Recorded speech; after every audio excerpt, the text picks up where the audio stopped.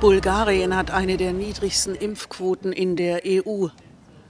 Um dem entgegenzuwirken, hat ein Barbesitzer in Sofia seine Bar nun in ein Impfzentrum verwandelt und bietet neben Impfungen Getränke zu ermäßigten Preisen für Impflinge an.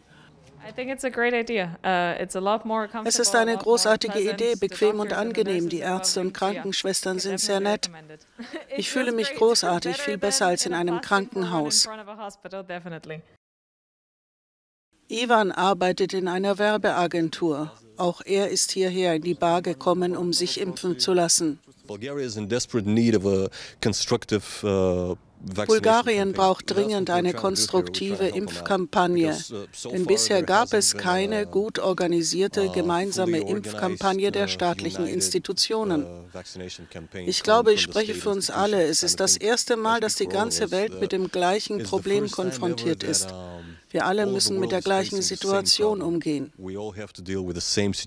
In einer sicheren Umgebung abseits der überfüllten Krankenhäuser hat sich auch der Weihnachtsmann hier seine Boosterimpfung abgeholt, damit er alle Geschenke pünktlich liefern kann, sagt er.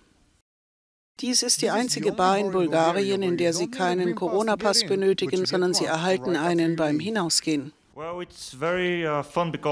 Es macht Spaß, hier als Arzt zu arbeiten. Wir beraten die Menschen auch gleichzeitig. Wir fertigen die Patienten hier nicht am Fließband ab. Für uns ist das auch angenehmer. Mir macht meine Arbeit hier Spaß. Die Kundschaft freut sich über die Impfung.